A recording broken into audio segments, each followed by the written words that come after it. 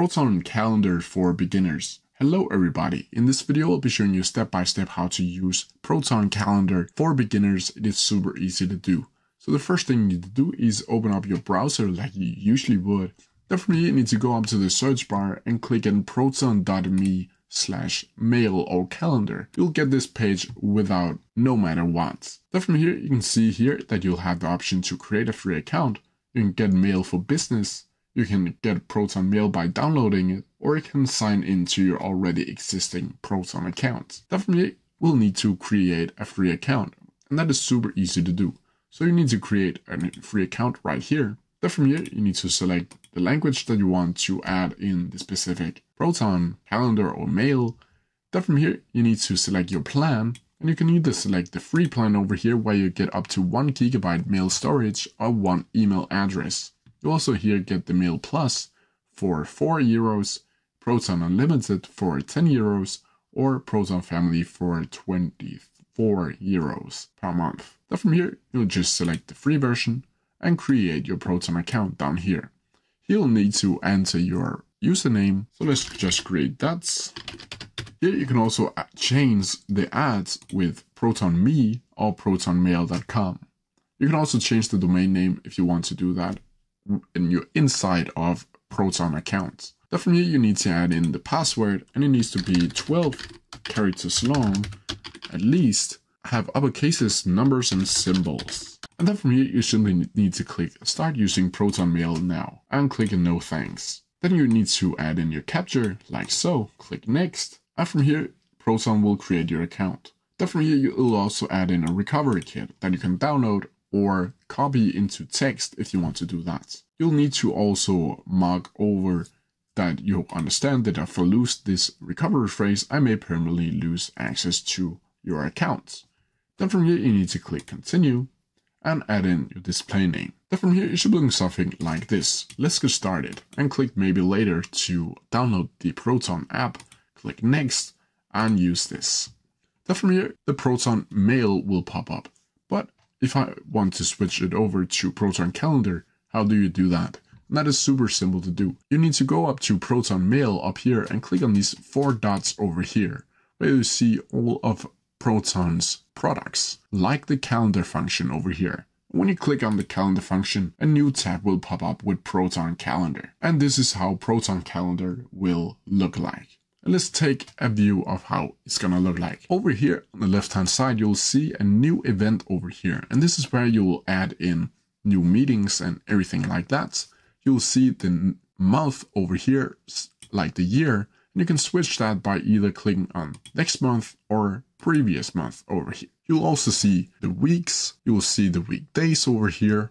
And you can select it by clicking on this over here. Down here, you'll also see your calendars, where you can add new calendar, delete new calendar, and manage calendar down here. Up here, you'll see the search bar up here, where you can search for a specific meeting or event that you have previously had inside of Proton Calendar. You'll have the option to change your time zone, where you can select to your specific time zone if you want to do that. And over here, you can change the time range with day, week, or month. You'll also be able to add the upgrade and upgrade it to a new plan and go over to the settings tab over here. So let's quickly look how the settings tab is going to look like. And here you can see all settings. Get the Proton Calendar app. You can add the default view. You can add the week start. You can show week numbers if you want to do that. You can add the time zones. Also add a secondary time zone if you want to do that.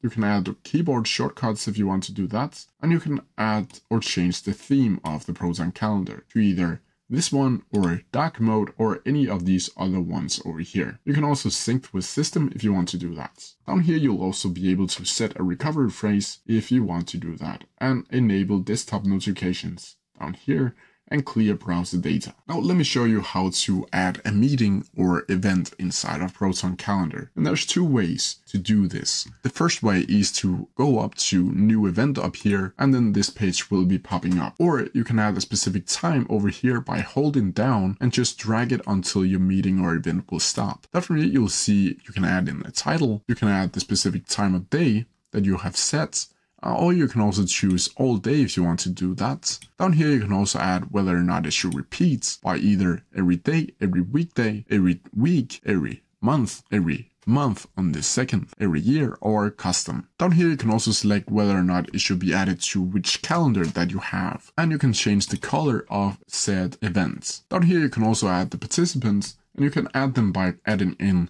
their mail accounts, and down here you can also add a location, either addresses or a specific meeting room inside of your workplace. You can also down here add Zoom meeting, where Proton will generate a Zoom meeting for you, and you can go down into the Zoom meeting and make your meeting. You can also add a description down here if you want to do that, and then click save like so. And then it's going to look like this. And if you want to delete it, you simply need to right click on it and click delete right here. Deletes like so. So let me show you how to create a calendar, and that is also super easy to do. So the thing you need to do is go up to the left hand menu and go over to this add calendar, where you'll have the option to create calendar, add public holidays, or add a calendar for URL. So let's create a calendar, and here you can add in a calendar name, call it test for this example. You can change the color to all of these specific colors over here. You can add in the mail address, or you can also change that if you want to do that. You can add in a description, an event duration, an event notification, where you can select either notification or email, and you can change it from minutes before to at time of event, hours before, days before, weeks before. You can also add notifications down here if you want to add several notifications for the specific calendar. Down here you can do the exact same thing with all day meetings, with notifications, emails, set days before, hours before,